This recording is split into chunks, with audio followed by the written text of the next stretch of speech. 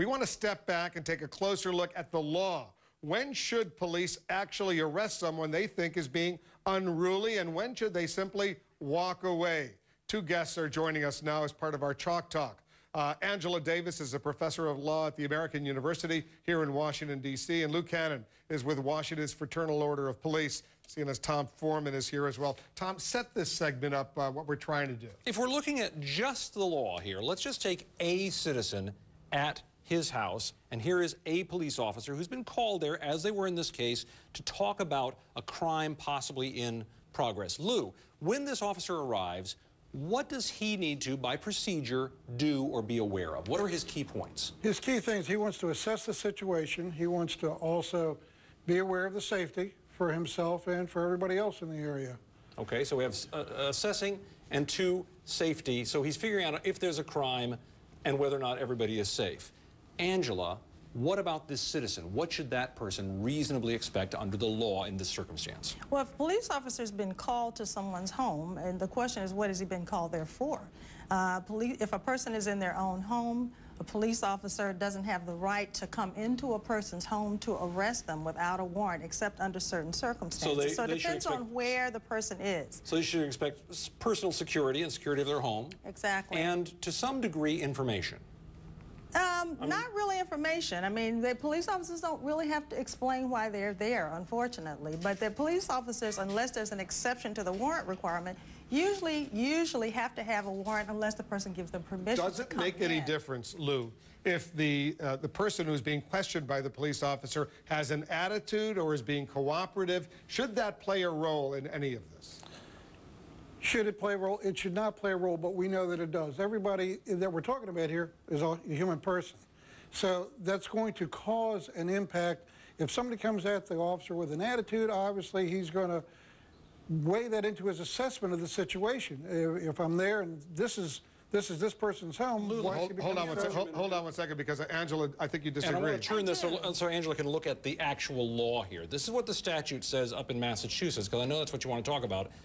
This is what constitutes disorderly conduct. This is sort of shorthand, but basically fighting or threatening to fight violent or tumultuous behavior reasonably likely to affect the public, whatever you're doing, and intended to cause public inconvenience, annoyance, or alarm. That's what the officers are looking for. What's wrong with that, And that's the key here. There's no law that says you can't have an attitude. That's not against the law to have an attitude.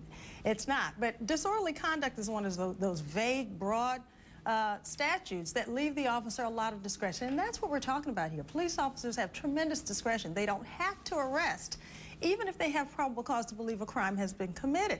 And that's the question, when they use that discretion to arrest some people and not others, and whether it's based on race unconsciously or not. The problem here is that there's a big question about whether there was even probable cause to believe that there was a disorderly conduct charge. If you look at those words that you just turned away there, it talks about tumultuous behavior, alarming behavior, etc., in the public. And the fact that this police officer called Professor Gates out of his house, and why did he call him out of his house if you look at the very words of his police report? The police report says Professor Gates followed him out of the house, and there were 8 members of the public standing on the street watching. The police report says that the police officer said, if you want to talk to me, come out of the house. That's true. And the officer then makes a point of explaining why he called him out, saying that the acoustics in his kitchen were not good. I've looked at a lot of police reports in my life.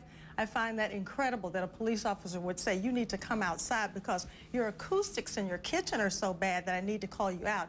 He'd have to be in public in order to be arrested, and it certainly sounds like he was calling him out because he was angry with him for being called a racist to give him a reason to arrest him, and that's an abuse of discretion. Well, Louis, we've spoken many times over the years. Knowing what you know about this case, we know the charges of disorderly conduct were dropped against Professor Gates, but was there probable cause that he should have been arrested by this police officer? First of all, I wasn't on the scene, so I have to go by what I've been told.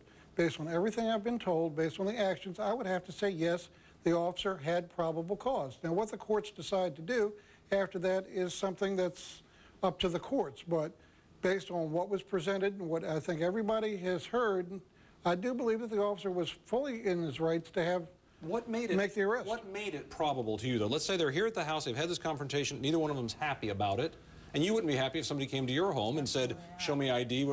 They're standing out here now, the officers have stepped away some, he's here, there are other officers on the scene by this point. Why wouldn't he just say, the guy's upset, let's get out of here? Because at this point, Mr. Gates apparently has followed him out or he's come out of the house. Mr. Gates has elevated the situation. He's been warned to quiet down. Matter of fact, he was warned twice. He was warned once, and then he said, look, the officer, I believe, pulled his cuffs out and said, I'm going to have to arrest you if you don't calm down, or words to that effect. Mr. Gates continued. At that point, it's a discretionary call, I agree, but I think that the officer used his discretion and made the right call there. But I think one of the other key things here also... I know that's your opinion. You disagree. And the Supreme Judicial Court of Massachusetts disagrees because that court has held that it's a violation of the First Amendment to use a disorderly conduct statute to arrest someone for loud, expressive behavior, even if it's abusive. So and we know that's not disorderly conduct. And we got to leave it there. We know the charges were dropped, but the controversy continues. It's a good thing that all of us are having this conversation because you know what? We're all learning something about a very sensitive and important issue that clearly is out there from the police perspective, from the judicial perspective, from all of our perspectives. And I think the healing process went a long way to start today by the president initiating the telephone call to the parties. You're absolutely right, guys. Thanks very much for both of you for coming in, Tom. Thank you.